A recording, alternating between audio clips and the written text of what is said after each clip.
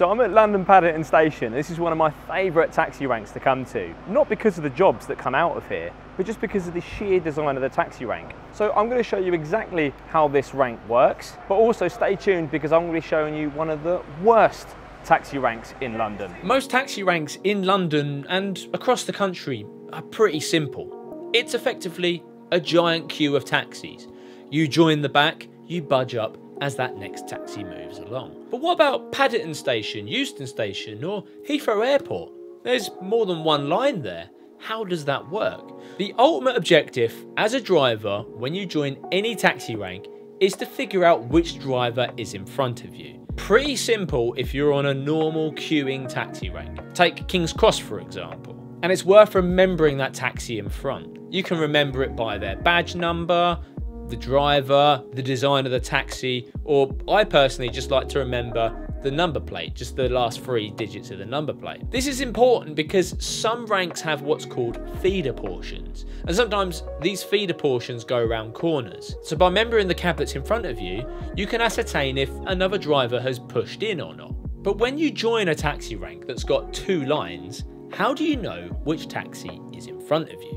Well, when it's a little bit quieter and there's more taxis joining ranks, you will often end up following a taxi to the rank. So that's quite easy to remember. It's the taxi that you followed onto the rank. But if you turn up to a rank, as I do in this example, and you didn't see what the last taxi was to join the rank, you don't know who's in front of you. So for the case of Paddington, it's relatively simple. All you have to do is just remember the 2 backmost taxis. The taxi at the back of the queue on the left and the taxi at the back of the queue on the right. At this point, we don't know which one is in front of us. And in fact, we don't know which order they created these lines. So for instance, the line on the right might have been formed first, then followed by the second line. Or, as another example, the lines might have been formed alternatively. So one on the left, one on the right, one on the left, one on the right. We don't know that, but it doesn't really matter so long as you remember the 2 backmost cabs. One of those cabs will be in front of you, as it's physically impossible for a cab to get in front of those cabs. Now at Paddington Station, what's clever is that there's a U-turn. The taxis kind of unshuffle themselves. So it doesn't matter how these 2 lines were formed, it all kind of filters out. It's like a filter. And what the drivers then do at this point is that they just wait and look for the taxi that was in front of them. So for instance, if I joined Paddington Station and there was just one queue of taxis on the right hand side, so long as I remember the taxi at the back of that line, I can go and make a brand new line on the left hand side. And then all I have to do is just sit and wait at that filter, kind of like a give way, until the taxi that was in front of me goes past.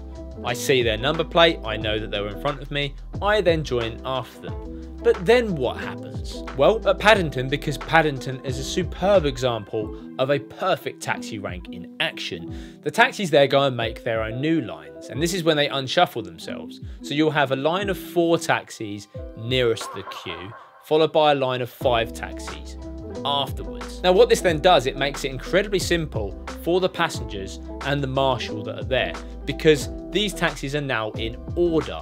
Depending on how quick the rank moves, it might get a little bit confusing as to where you go on this platform bit. But really all that matters is that you get the job after the taxi in front of you. So if you do split off and you're on the different side of the platform, ensure that the taxi that was in front of you gets their job first before you take their one on. It's a giant queue at the end of the day. We love fairness. Now at Euston Station, no, that's a completely different beast entirely. Now let's go and have a little look. Might not be obvious what's so bad about this, but if you look over my shoulder, you'll notice that it has 2 lanes on the feeder. There's actually 2 lanes where cabs can load up as well. We're going to have a closer look, but notice how no one is using this lane here, look. It's all just going into that lane. Now obviously Euston actually has less space than say Paddington. You saw there's that big ramp that leads into Paddington, you can get lots of cabs in there. And this is largely down to the fact that there's not a lot of room to exit the rank. It all gets kind of queued up here, as you can see. But I'm going to go around to the loading up point so we can have a bit of a better look there. The problem for a lot of it is these bloody railings there. So you get queues of cabs that could potentially load up, but they can't. And you might be wondering why there's no cabs on that side. Well, it'll all become obvious once I rank through it. So as you can see, plenty of people who want to get in a cab, but they can't. and it all just queues up here. So we've got 7 cabs out on that phase of lights. Not all those cabs have passengers on, because obviously if you've dropped off here and you don't want to join the rank, there's going to be cabs that have to get out without passengers. So potentially fair paying passengers, you're only going to get like 4 people come out of there. It's pretty crazy, but I'm going to give it a go. Let's see how we get on. So at first glance, Euston looks almost the same as Paddington. There's 2 lanes to start with. It goes around a corner, and there's 2 lanes either side of a platform. Seems remarkably simple. Why not the same? The issue is that Euston has a lot smaller space for taxis. You can get loads of taxis in at Paddington, and there's a clear way for them to exit the rank. Euston is actually currently a temporary rank. Our old rank used to be downstairs, and there was a lot more room there. But whilst the high-speed 2 railway is taking over a lot of the Euston station footprint, this is the temporary rank that we have at the moment. It's actually attracted a lot of negative comments and criticisms from taxi users and celebrities alike, including Jason Manford. You might have seen it in some of my previous videos where there is a huge queue of passengers desperately waiting for a taxi, and that's because we can't load up taxis quick enough to get them out of the rank. So what's the problem here? The issue is that when you go around the corner at Euston, there's not a chance for the taxis to unfilter themselves. It's a case of, if you're in the left-hand lane of those first 2 lines, you remain in the left-hand lane. So left-hand lane at the feeder means you're going to be in the left-hand lane at the passenger platform. Right-hand lane at the feeder means you're going to stay in the right-hand lane at the platform.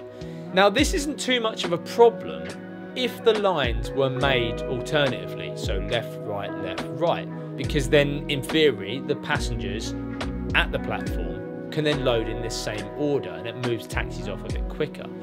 The issue is if you create a whole entire right-hand lane followed by the left-hand lane, it then means that you can't get the taxis out quick enough.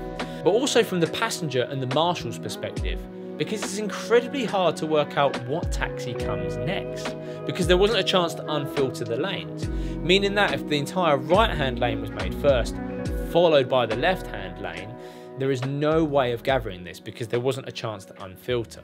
So Euston's bad for 2 reasons. Number 1, there's not enough space to get rid of the loaded taxis. The traffic lights onto Euston Road only get about 6 or 7 taxis out of there in one hit. And if there's about 10 cabs that load up all at once, you can see why there's a bit of a backlog there. And secondly, there's no chance for the filter, where the taxis kind of unshuffle themselves and then reorder themselves in the correct order that's easy for a marshal or for a passenger to understand. As a driver, the same rule goes when you join Euston. You don't know which taxi might be in front of you, so it's best to remember both of the number plates of one in the left lane, one in the right lane.